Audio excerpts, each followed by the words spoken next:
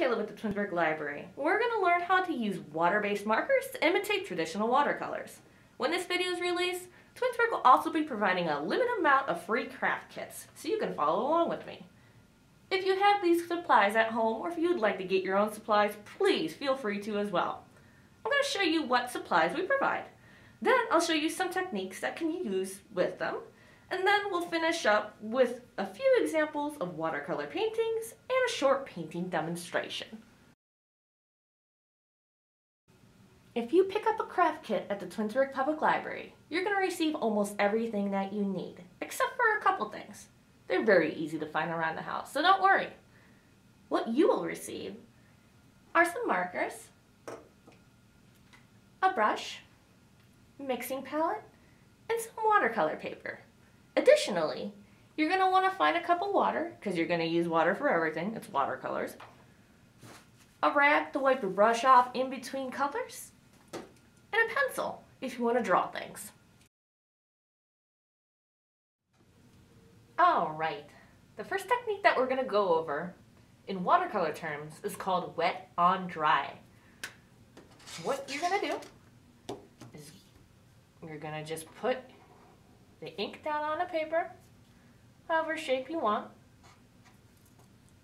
And then we're going to take our watercolor brush, dip it in some clean water, and what it does, it spreads the pigment around the paper. Now, it's going to dilute the color a little bit. Some markers have multiple colors in them, so it might separate into different colors, but that's the beauty of watercolor.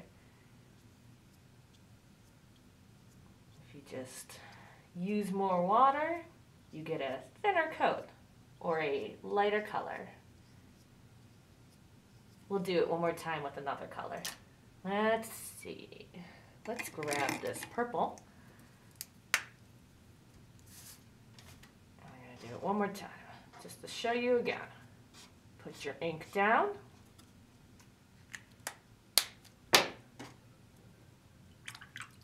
I'm going to wipe my brush off in between because it's a different color. Just clean it off in the water.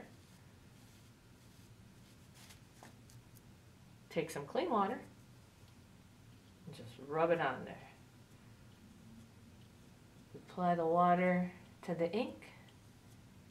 It'll spread real nicely.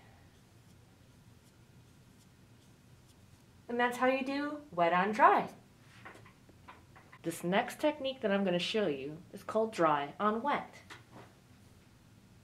First, we're going to wet the paper with clean water. Please make sure it's clean. Get it nice and wet.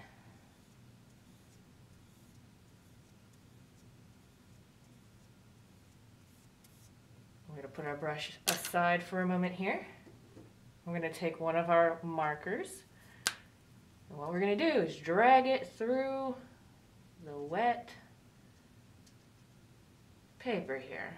Now what it's going to do, it's going to spread the ink out wherever the water was. It's going to give your paper, or your painting I should say, a nice texture. Alright, our final technique that I'm going to show you today is mixing. That's why we provided a mixing palette in the craft kits. Now, I did this a little earlier today. See how these two colors are totally different from this color? Well, I initially used both of these colors to mix this color. Now, I'm going to try to imitate it as best as I can for you to see. Now, what I'm going to do is I'm going to scribble a little bit of this color on here. And then I'm going to take the green, kind of scribble it close to that. And then, you always want to have a clean brush for this. I'm going to get that in that frame.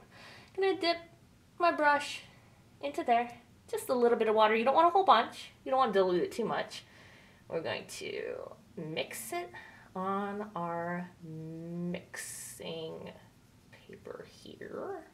A little palette. And then down here. Now, sometimes it's hard to get the same exact color. If you want to use a lot of one mixed color, I would mix a lot of it.